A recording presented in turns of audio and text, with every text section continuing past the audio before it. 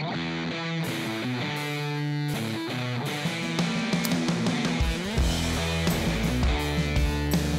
the beginning of a new season, we've introduced Philip Locke, played by Robson Green, who is the new commander of Section 20, after Dalton seems like she's going off the rails a little bit. They're bringing Locke into this, it's serious shit. Yeah, what's his story? He's a Special Forces legend. He served in every major theatre for the last 3 decades. So Robson comes in as the stern father figure who says, I respect you boys, I respect what you can do, but you have to stay on mission, and I won't take any bullshit. You and Scott are at the tip of the spear, Michael. It's not easy. The next time I tell you to take a shot, you take the shot. The one thing I did say to myself as a character, I see myself in Scott and Stonebridge. That was kind of Locke 20 years ago.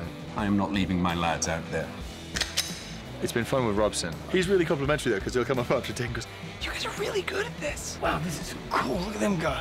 Oh, forgot what I was doing." And we're like, "Stop watching us and fucking pay attention to the scene, man." Like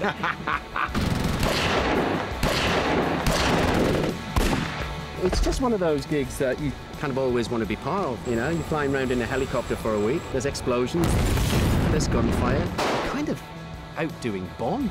I mean, it really is. It's extraordinary and kind of what action dreams are made of.